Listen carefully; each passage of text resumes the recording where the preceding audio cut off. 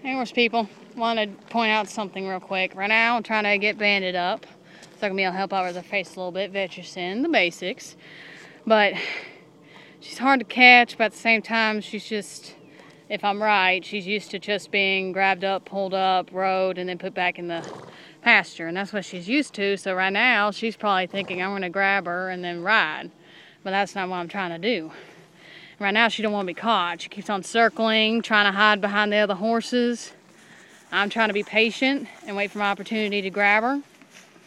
And not like grab her, like snatch her up, but kind of let me touch her, let me pet her for a moment, and then put the lead rope halter around her neck.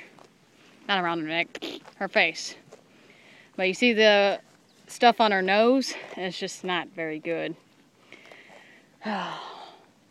I mean, I've already caught her twice, but that's only because she was in a closed off area. This is a wide open area. If you do something like this, take your time. Make sure you got plenty of time to do this.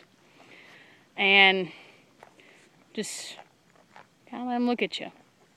Hey, girl. It's okay. I got good intentions, okay? I'm not going to ride you. Okay? Like, if you miss your opportunity to grab them, like if you have one opportunity and you miss it, it's going to be a lot harder to catch them. So I'm going to probably do this a couple of times, see if she'll let me catch her, and I hope she will. Hey, girl. It's okay. But yeah, you see that impression on her face? That just looks yuck. And I know it's got to be itchy as ever. And her being sunburnt, so I got some stuff for that too.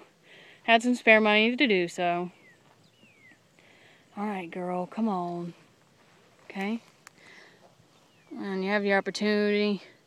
Just be patient. Right now, I think might be my opportunity. When you walk up to them slow. Don't be just chasing after them, because then they'll get used to the point of wanting to run away, like she has. Oh, like right there. Hang on. Take a step back. I was hoping she would stop moving, but she didn't. She's going to try to hide behind Granny.